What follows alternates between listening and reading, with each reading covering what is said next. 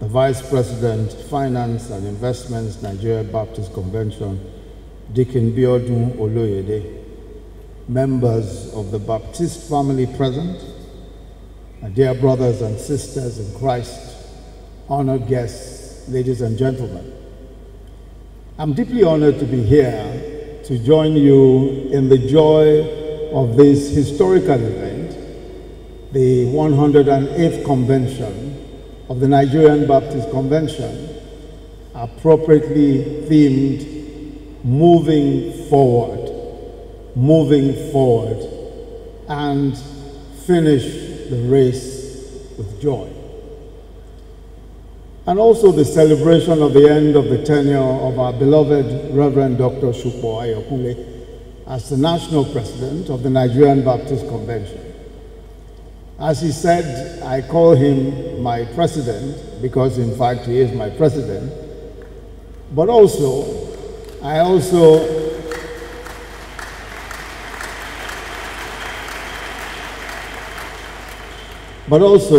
call him my egbon because he's 3 months older than me.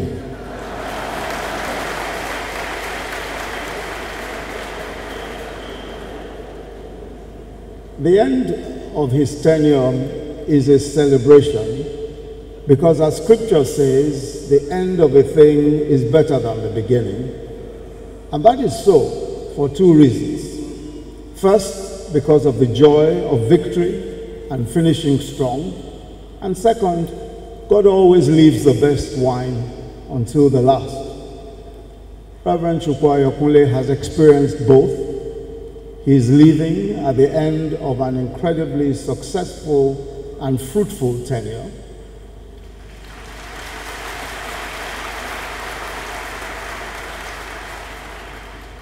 He is leaving with his reputation unblemished. He is leaving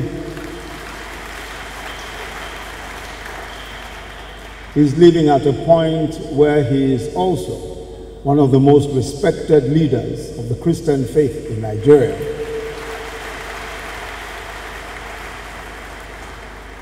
And there are more victories ahead. So I join the members of the Baptist family in Nigeria and worldwide, and all the children of God to congratulate this man of exceptional character, a man of great wisdom, great achievement,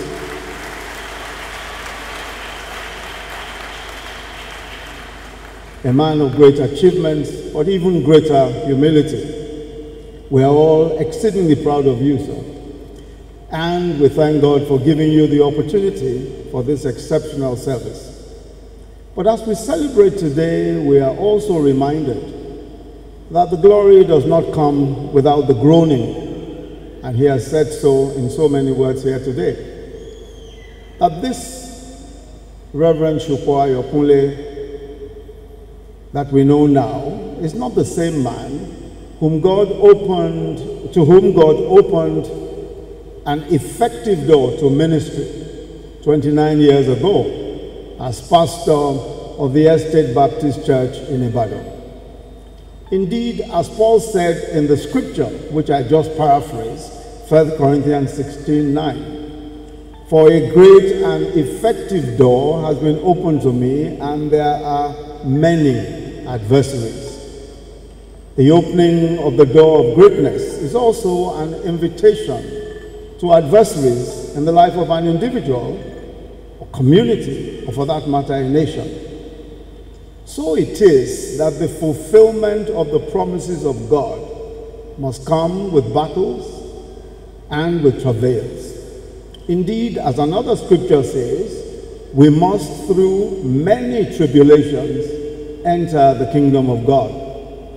So from the very humble days, leading the small flock in Ibadan, to the headship of the Baptist Convention, superintending over the affairs of over 13,000 churches, and we're told almost 18 million members, and then suddenly being propelled to the rocky and difficult intersection between politics and religion as the 6th president of the Christian Association of Nigeria, the umbrella body the umbrella body for millions of Nigerian Christians. The man that we celebrate today has seen it all. Adversity, tribulation, enemies from within and without, the days of criticism, fair and unfair, of battles, spiritual and physical, long nights of travailing in the place of prayer, and the many times when he could have said, "I've had enough." Sir, your life and times must be a parable to our nation. It is leaders. It must be a parable, not just to our nation, but to our nation's leaders. And leaders, I mean leaders not just political, but religious and social, and the people of our country. That there is a promise of God that this nation, Nigeria, will prosper. That this nation will be the epicenter of the outstanding economic and scientific developments of the 21st century.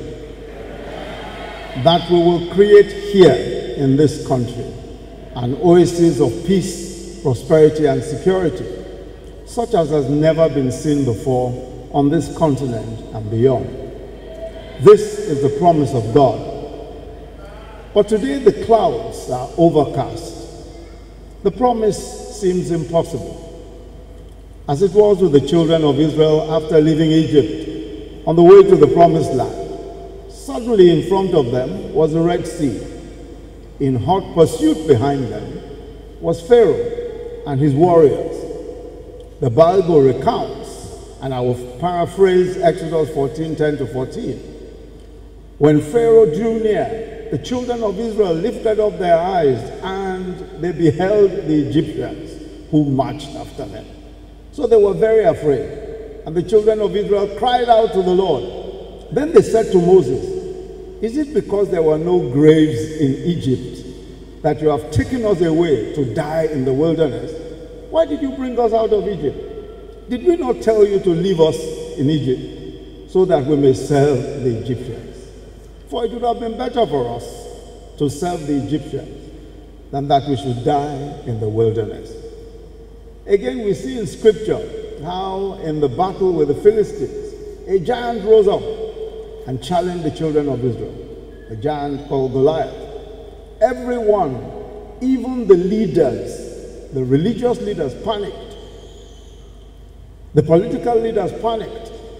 The Scripture says in 1 Samuel 17:24, it says, "And all the men of Israel, all, when they saw Goliath, they fled from him, and they were dreadfully afraid." Even the king was afraid, but God was not. God gave Saul, King Saul, a young shepherd boy, David, with godly courage, who killed Goliath. So for God, he can deliver by many or by few, or with nothing at all. Nothing surprises him. Nothing can cause him to be afraid. The journey to the promise of God for Nigeria is going through storms and adversity, but the end will be better than the beginning. Weeping may endure for the night, but joy comes in the morning.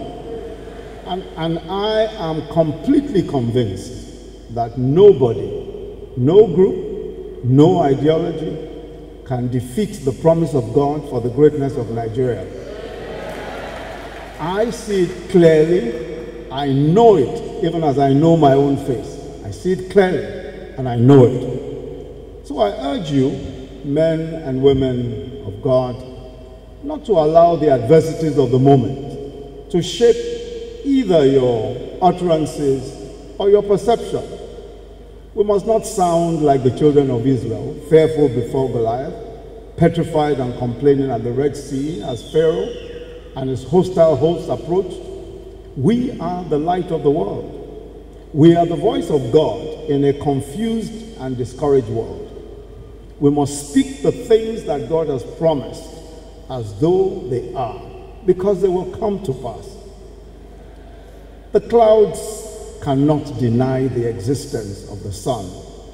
They may cover it for a while, but they must give way to the glorious brightness of the sunshine.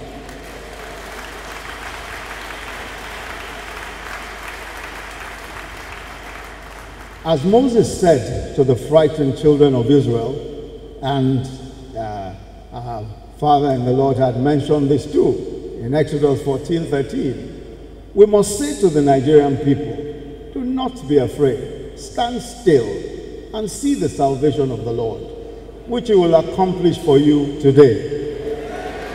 For the Egyptians whom you see today, you shall see again no more forever. The Lord will fight for us, and we will hold our peace. Amen. Sir, my dear egbon, I thank the Lord for your life and your contributions to the Baptist movement and the cause of Christ in our nation. I also commend the remarkable hard work, patience, and resourcefulness of the person who God has given you to make his plans come true in your life. Your dear wife, Pastor Mrs. Supo Ayokunle. God bless you, man. Man of God, you know that God does not really believe in retirement. God doesn't really believe in retirement. He gave Abraham a fresh mandate at 99. And because you are still so far away from 99, it seems to me that you have only just started your journey. Because in any event, it is God who gives strength and enablement as he pleases. So I pray for you that the next phase of your service will be even more impactful than the previous, and that you will finish your race with joy. In Jesus' name. Happy and blessed convention to you all. God bless you.